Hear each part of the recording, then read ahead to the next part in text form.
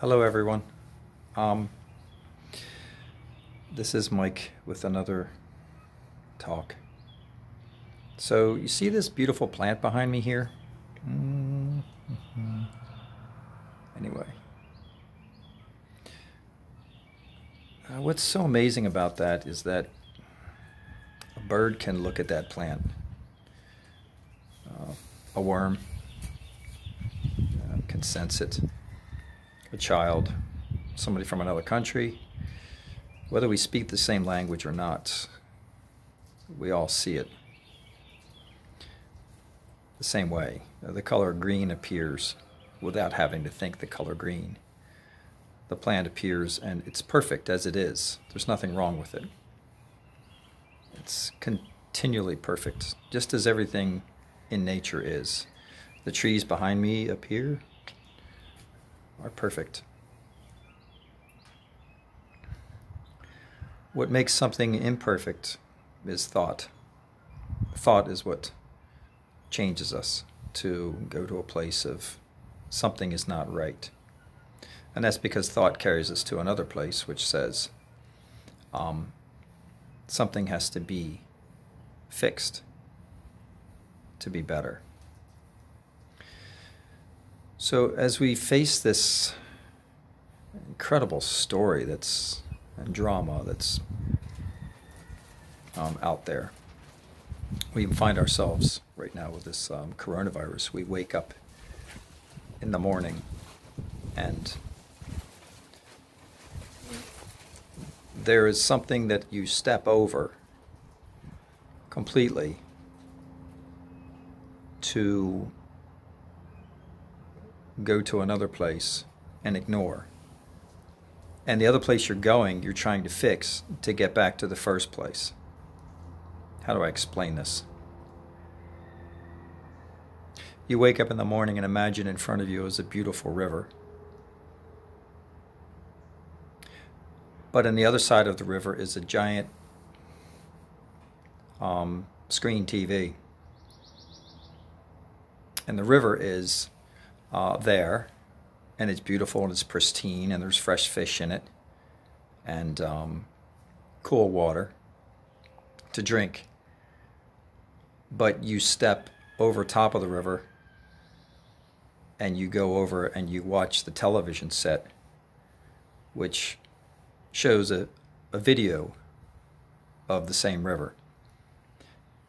And you watch that river on the television set looking to find cool water and peace.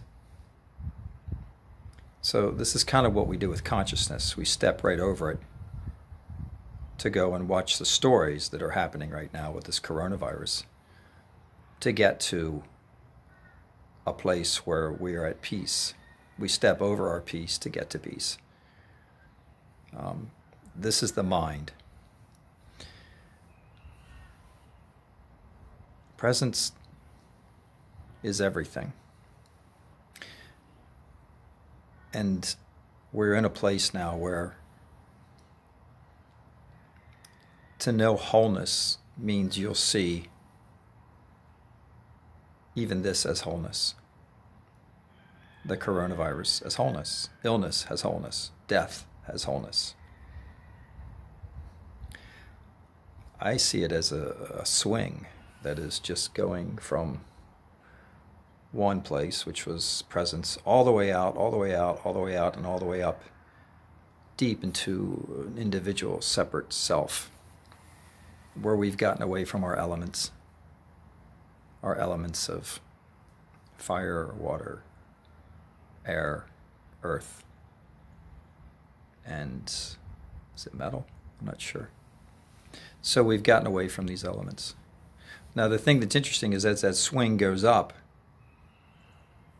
it'll then come back down. And as it comes back down, people will fall off of it. We call that death. But when they fall off of it, they open up into the presence that was there the entire time during the swing. And coming back, the swing is presence and openness too. So what to do in this time? What do we do? How do we act? It's not about thinking into this in any way. It's not about thinking a solution in this. It's about owning your being, owning your beingness. Become your beingness. That's what it's about. So when you wake up in the morning, the river you step over, the river which is the open presence appearing as everything, stop right there. Find it. Find your presence. And then you can turn on the TV.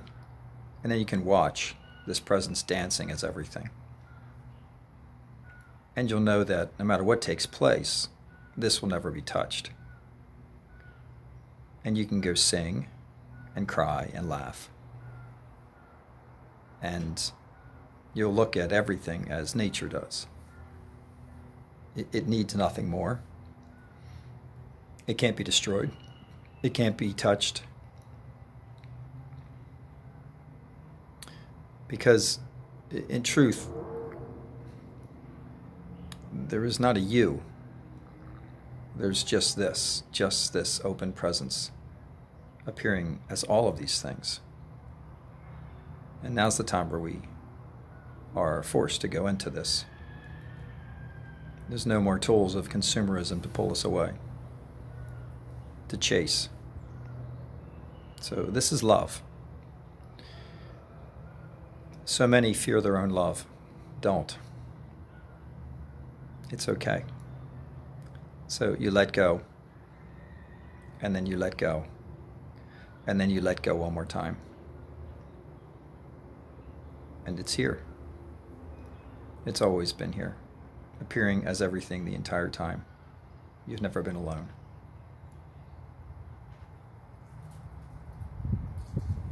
Spend this time having a relationship with this love. Thanks.